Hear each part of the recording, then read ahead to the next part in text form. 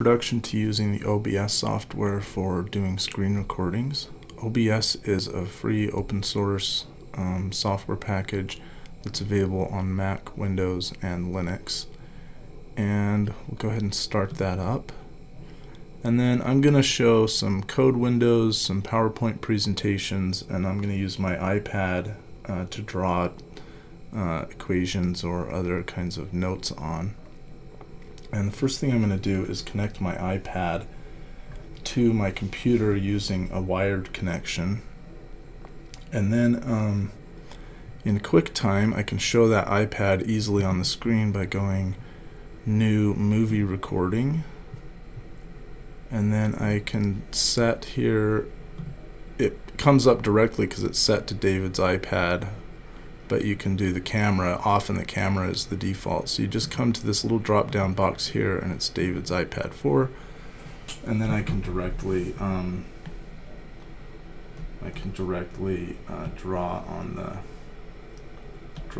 the screen using whatever drawing apps are of interest.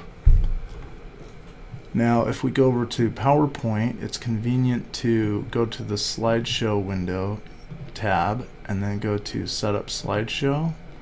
Normally when you push the slideshow, it'll show your entire screen. It'll fill the entire screen. We're going to go browse by an individual window. Click OK. And then when we push presentation, it shows the presentation in a single window. Now this is the OBS software, and it's really easy to use. It has scenes and sources. So a scene is like it's what the name implies, it's a completely different scene. So we'll go through and just show you how to set up something. I have one scene here, and we can add windows or other sources. So I'm going to go a video capture device, and we can give it a name, iPad. And then we can select what the device is, David's iPad. Whoops. David's iPad, okay. And then that shows up, and then I can scale it, and I can put it anywhere I want on this scene, which is independent of where it shows up on my desktop. So we can put this off in the corner, for example, and then maybe we'll add one more. Let's go ahead and add a window capture, and we can make that be the PowerPoint, okay, and select from the various windows, PowerPoint slideshow, okay, and then we'll scale this so that it fits.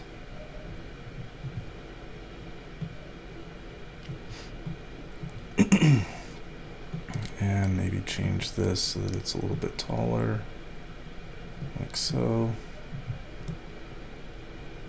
And then we can go through, and that's one scene, and then we can add another scene if we like, and we can give it a name, maybe call this code. And for that I'm going to add a window capture. Okay, that can be my Jupyter notebook. And for that we can come down here to Jupyter Lab. Okay, resize this window as well.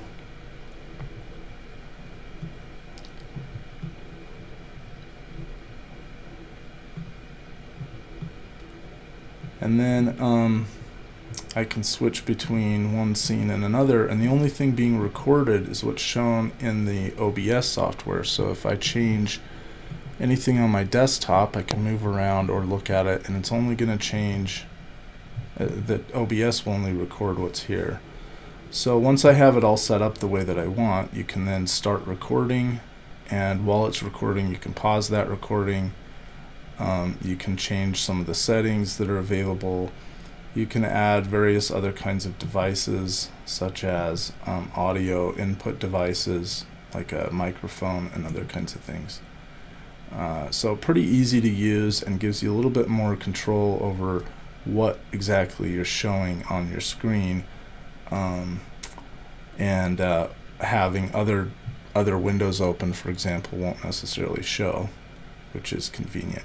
This can also be convenient if you want to, while you're doing a desktop, show a video of yourself in the corner and have that always visible by adding that video to some of the various scenes. So there is a quick introduction to OBS.